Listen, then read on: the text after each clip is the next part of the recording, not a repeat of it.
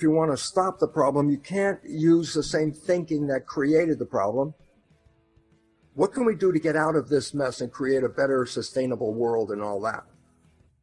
If the thinking we've used has created this problem, then we have to change the thinking of how we live. People who are looking for answers outside of the box, because clearly the answers are not inside the box we're in right now. It's kind of messy.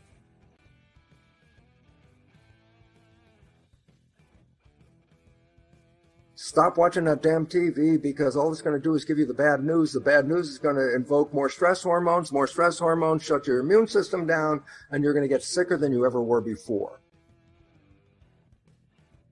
And now it's time to say, let's join into community to build something that's sustainable, something that works with our environment, and it works with communities and takes care of our children, takes care of the air, takes care of the water. And that actually is the character of mammals. Energy is life. When you use your energy, you're using your life.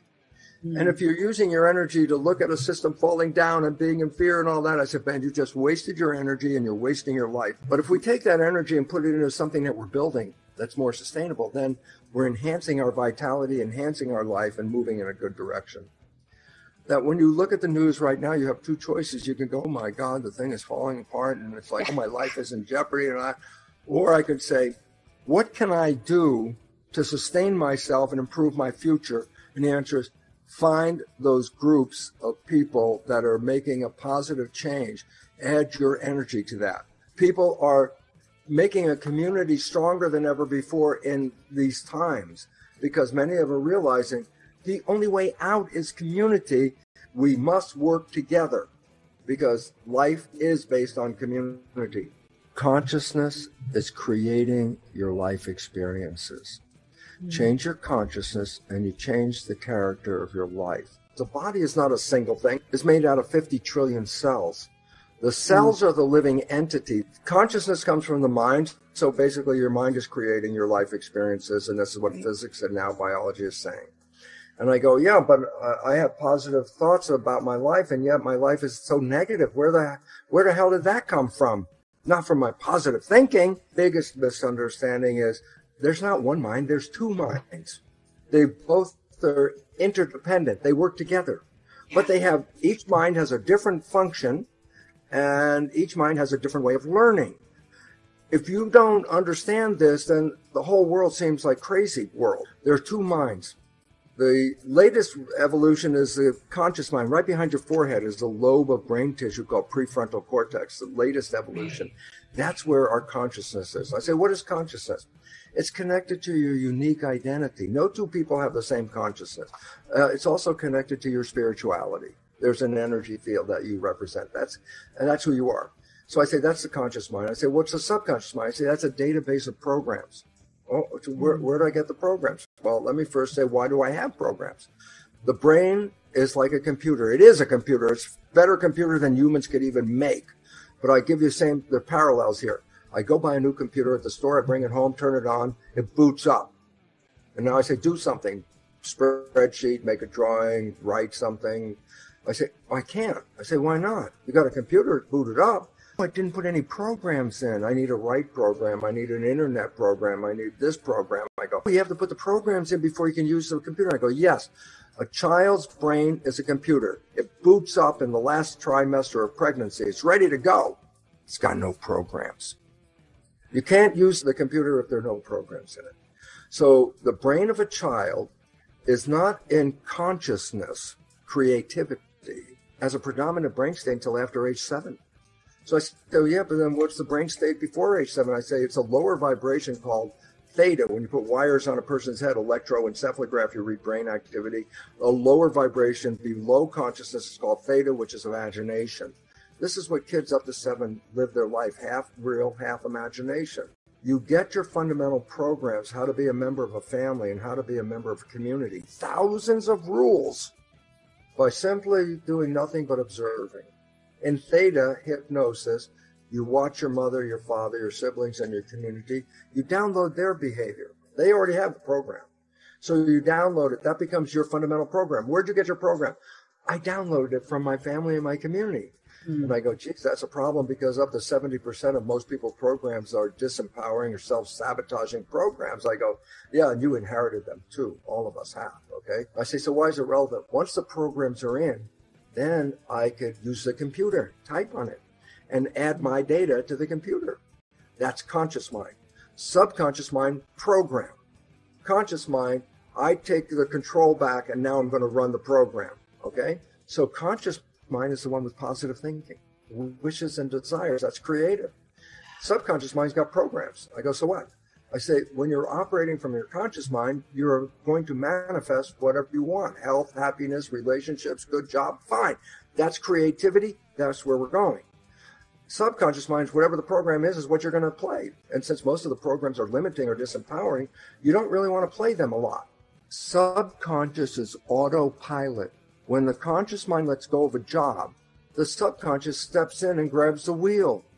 And it will drive you according to the program, not according to wishes and desires, but to the program. If the programs aren't any good, then when you're thinking, your behavior is not good behavior. It's the behavior of the program. Okay? And I say, so why is it relevant? Because 95% of the day is what science recognizes how much time we're thinking. And I say, just put that number into the game. 5% of the day I'm moving toward wishes and desires, conscious mind holding the wheel. 95% of the day I'm moving toward programs that subconscious have because the subconscious is the autopilot driving the vehicle. Is my life coming from my wishes? I go, no, 5%. Your life is coming from your program. And so if you got negative programs, which we all did, then 95% of the day we play these negative programs that are sabotaging us. And then you would immediately say, but I would know if I was playing those programs and I wouldn't do that. And I go, no, you won't. And I say, you know why? Because when you're thinking, your conscious mind's inside, the subconscious is playing, and you are not observing it because you're not looking. You're inside. You don't see what's coming out. We are all Bill. Every one of us is playing subconscious programs 95% of the day because we are thinking, and as a consequence, none of us are observing our own behavior. The only thing we see is the result. I got up in the morning with wishes and desires, success, happiness, health, great relationship, great job. That's my desire. And I go off to work and I come home at 5 o'clock. It's like, none of that happened. And I go, geez, it's not me. I had all the good wishes. It's the universe is not supporting me. And now I'm a victim. Now, I'm a victim of things. I go, big problem. We are co-creating, as quantum physics says, we are creating with our mind. And if you let your subconscious mind run because you're thinking, then your programs are not supporting you. You're just manifesting whatever the program was that you got. And up to 70% of those programs are disempowering and self-sabotaging. Every night when you go to bed, when the conscious mind disconnects, the brain is slowing down, going towards sleep, which is delta. But between the moment when you close your eyes, I'm now sleeping, and before it gets to delta, it's now in theta. So that's why if you put earphones on, playing a program with the program you want to be true in your life, positive program, you put the earphones on, you go into the bed. While you're awake, you might hear something on the tape or the CD. But the moment you go to sleep, conscious mind's off. So whatever is being played through the earphones is not going into the conscious mind. That's how you got the first 7 years of habits, okay? Repetition. I made a habit by repeating something, a practice. I got to repeat it, and I got to repeat it, and I got to repeat it. That's how I learn. You keep repeating it, and that's how the subconscious mind learns. Repetition. Practice. So fake it till you make it. Just keep saying, I am happy, regardless if you're not. And then there's one day you won't ever have to say it again because you'll wake up, and by then the subconscious has learned, and it will keep you in happy. Its job is to manifest the program. So I put in happy program. Once I put it in, I don't even have to think about being happy anymore. It's doing it all of the time.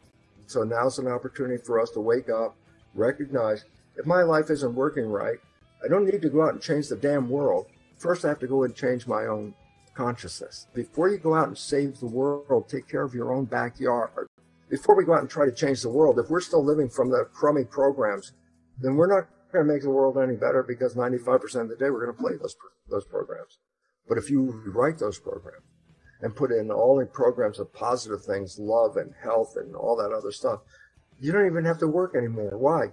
You could think all day long, because when you now default to the subconscious, the programs aren't going to sabotage you. They're going to manifest your wishes and your desires. And that's the coolest part. You don't have to work on this every day of your life.